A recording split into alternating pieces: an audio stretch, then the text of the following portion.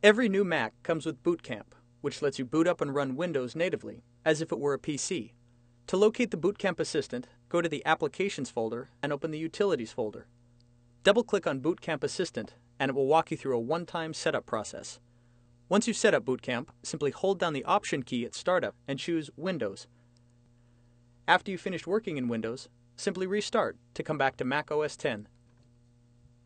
If you want to run Mac OS X and Windows side by side, you can purchase Parallels Desktop for Mac or VMware Fusion.